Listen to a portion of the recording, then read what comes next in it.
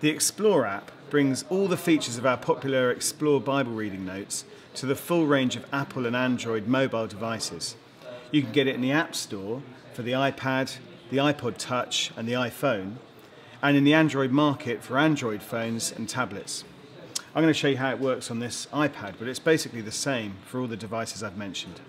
Okay, so to start, just go to the App Store or the Android market, and you need to tap in the search bar. And the easiest way to find it is just to type in Explore Bible. So here we go, Explore Bible, search. So it's come up here as the first app that you find. Just click onto that. And you get a description here. You can find out more about it. You can go down and see some of the reviews at the bottom. And if you want to download it, just tap there on the free symbol and Explore app. It will ask you to type in your password and then it will download it to your desktop. Okay, so I've downloaded it to my desktop. I just tap on the icon and it opens up.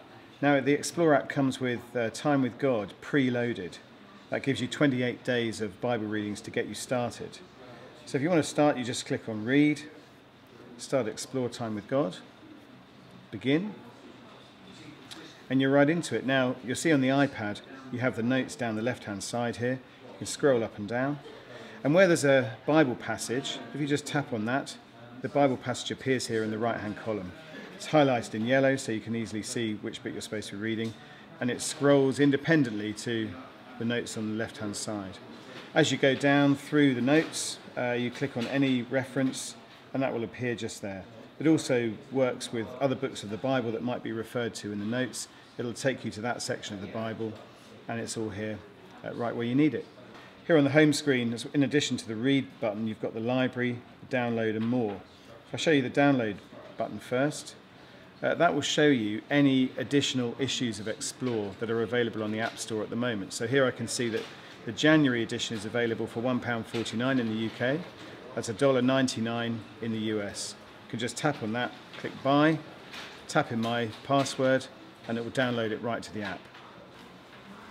It's downloaded it now. If I press Begin, there it is. We're into Sunday the 1st of January, 2 Corinthians, listen up. Again, I can scroll through.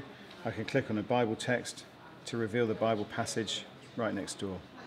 Now if I go back to the library section, you'll see that the cover's changed. If I go to the library, I can now see that I have Explore January 2012 and Explore Time with God, which is what it originally came with. And as I buy more issues, they'll fill up as you go down the library. So back on the home screen, there's a More section here. If you do have problems, you can go to our troubleshooting section, and that'll take you through to a page on our website where you can find answers to frequently asked questions, and you can also report problems here. We'd also love to hear your suggestions. So if you've got feedback, you can go through to our suggestions section, and we'd love to hear those suggestions from you. There's also a section on how to use the app.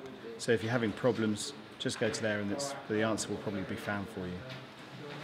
All the notes and the Bible passages are contained within the app, so once you've downloaded it, you don't need an internet connection to use it. That means you can use it on your commute, on a flight, in fact anywhere where you want to open up the Bible.